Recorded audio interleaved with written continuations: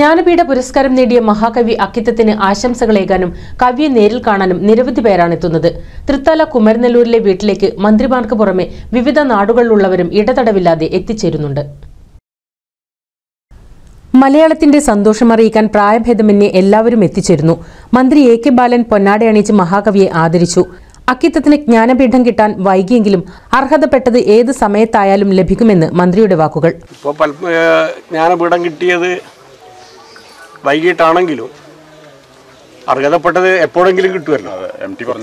ആദ്യം കിട്ടേണ്ടതായിരുന്നു. മലയാള സാഹിത്യ പ്രസ്ഥാനത്തിനായി ജീവിതം ഒഴിഞ്ഞുവെച്ച മഹാപ്രതിഭയാണ് അക്കിത്തമെന്ന് മന്ത്രി ഡോക്ടർ കെ ടി ജലീൽ പറഞ്ഞു. വൈകിയെത്തിയ വലിയ അംഗീകാരമാണ് മഹാകവി അക്കിത്തത്തിന് ലഭിച്ചിരിക്കുന്നത്. അദ്ദേഹം ഇതിനർഹനാണ് എന്നുള്ള കാര്യത്തിൽ സംശയമില്ല. പക്ഷേ എത്രയോ വർഷങ്ങൾക്ക് മുൻപ് അദ്ദേഹത്തിന് ലഭിക്കേണ്ടതായിരുന്നു ഈ പുരസ്കാരം. അദ്ദേഹത്തിൻ്റെ ജീവിതത്തിൻ്റെ സിംഹഭാഗവും അദ്ദേഹം ചെലവഴിച്ചത് മലയാള സാഹിത്യ പ്രസ്ഥാനത്തിൻ്റെ അഭിവൃദ്ധിക്കും പുരോഗതിക്കുമാണ്.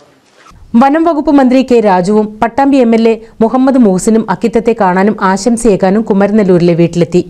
അവാർഡ് ലഭിച്ച ഏറ്റവും ബഹുമാന്യനായിട്ടുള്ള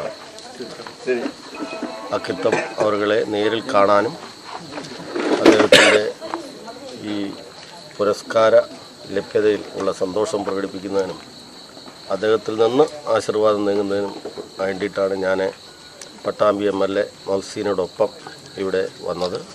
സാഹിത്യ സാംസ്കാരിക മേഖലയിലുള്ളവരും വിദ്യാർത്ഥികളും കവിയെ നേരിൽ കാണാനെത്തിയിരുന്നു.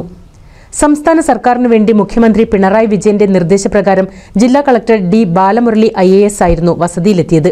തുടർന്ന് അക്കിത്തത്തിന് പൊന്നാട ചാർത്തുകയും പൂച്ചെണ്ട് നൽകുകയും ചെയ്തു. Pattambi tahsildar Prasannakumar, Kappur village officer Sabitha, village ഉദ്യോഗസ്ഥരായ Govindaraj, Sathikumar എന്നിവരോടൊപ്പമാണ് collector എത്തിയത്. NCV news Thrithala.